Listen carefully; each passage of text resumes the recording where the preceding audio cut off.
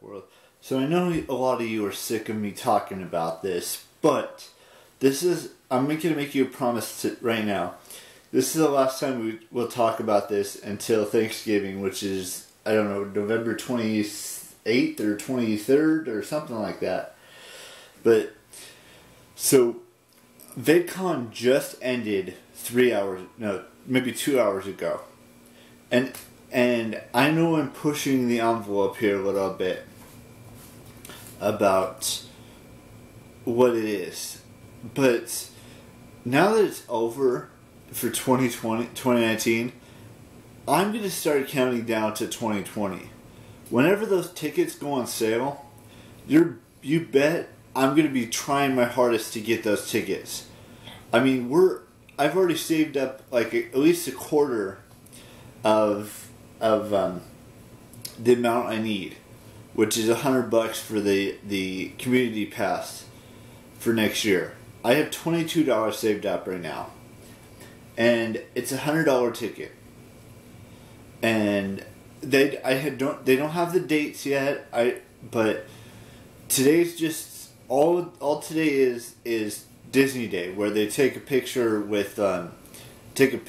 in California Adventure somewhere. But the actual event of VidCon is over. It's officially done. Which means that the countdown to next year's VidCon is officially on. And it's going to be here like super fast. I mean, we're already on July 14th.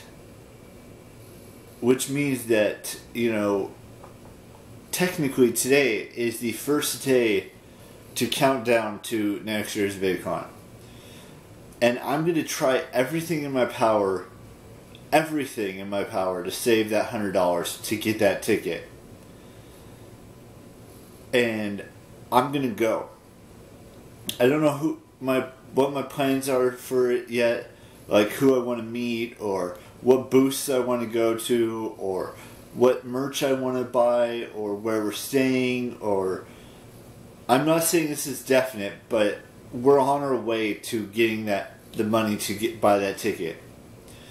And I'm ready for that chapter. So I'm going to go text my brother and tell him that I have $22 saved up. And that it's time to start, working on making this thing possible. The event's from Thursday to Saturday, but you have to get there like a day or two ahead of the event to, just get your, bearings in order, like getting your hotel, figuring out, how we're going to get there, all of that stuff. And that's what's running through my head right now that VidCon 2019 is officially over. Because my mindset now is to start thinking ahead to VidCon 2020, which would be my third VidCon. I've been to two already, one in 2013 and one in 2014. It's been way too long since I've been to it, and we're going to start planning this now, because this is the important time to plan it.